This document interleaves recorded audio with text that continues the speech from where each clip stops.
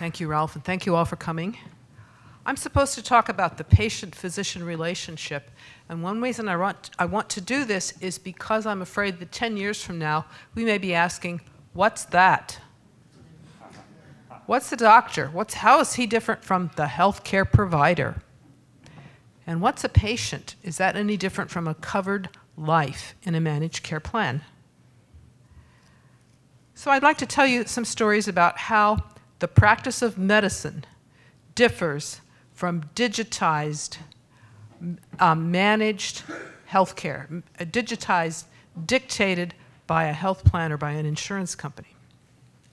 I learned about private medicine from one of our oldest members, Dr. Curtis Kane, who was an anesthesiologist, and not for the usual reason of that you don't have to talk to the patient if he's asleep, and some anesthesiologists really don't like patients. But Dr. Kane was talking to a friend who had just had a gallbladder operation and did not know the name of the anesthesiologist who had slept him, which means the man who had suspended his life during the surgery. Dr. Kane was kind of horrified. He said, I practiced private medicine for more than 50 years. I knew my patients, and they knew me. By name, goodness, by face, by touch, and by voice. He attended patients. He didn't do cases. And back when I was a medical student, a long, long time ago, it was expected that both the anesthesiologist, the surgeon, and the medical student made pre-op rounds. Patient, by the way, was in the hospital the night before back then. And we had to look at the patient's teeth and his jaw and his neck to see whether there might be some problems, double-check his allergies, double-check that everything was in the chart, introduce ourselves, find out his name, and learn something about him.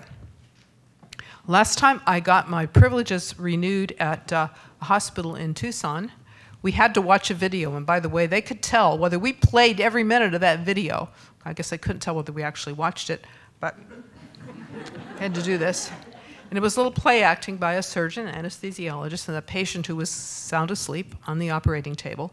And they were doing their little pre-op check. They checked the patient's armband and went over what they were supposed to do.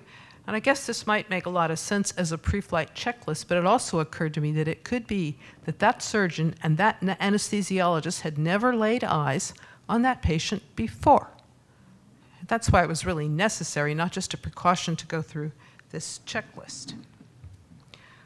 When I was a medical student and a resident, we had a group that was called My Patients. Not my panel, but my patients. I admitted them or was responsible for them. And the end of the working day was when the work was done, even if it was a 36-hour day.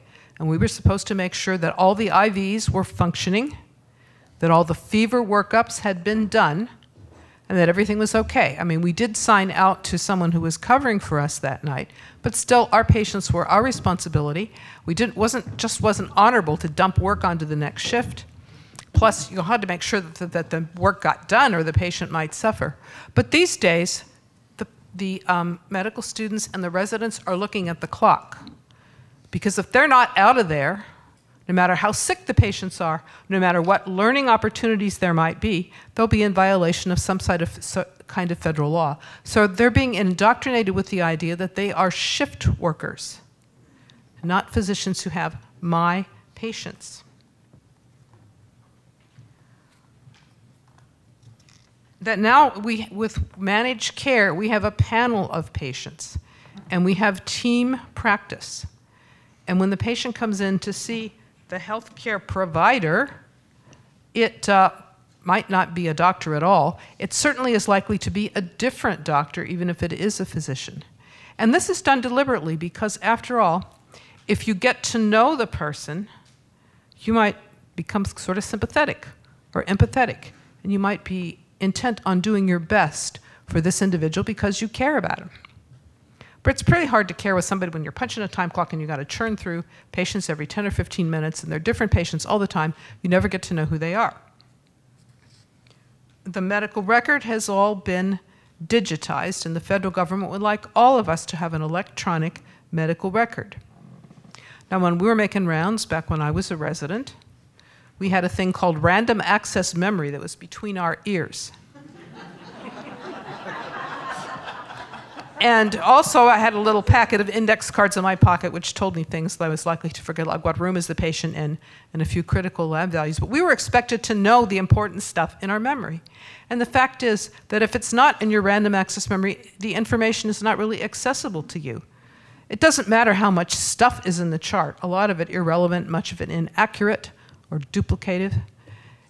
I can't do a Vulcan mind meld with a computer by walking by it. I have to know the patient. Actually, the most efficient way of getting the information about the patient is to talk to him or examine him. Imagine that. But when you're being digitized and disembodied for the benefit of the managers, you're being sliced and diced all kinds of different ways. Your age, your sex, your ethnic group, your race, your risk factors.